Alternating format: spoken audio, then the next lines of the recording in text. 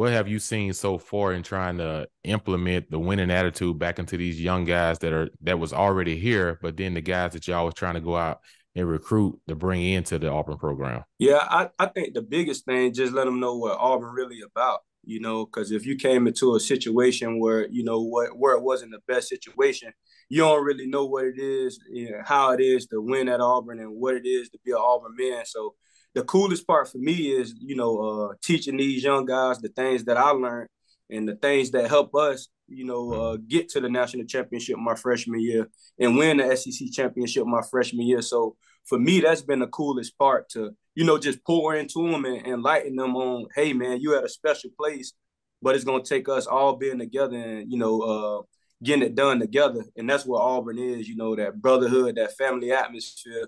Well, you got to be together first, and then everything else follows from there.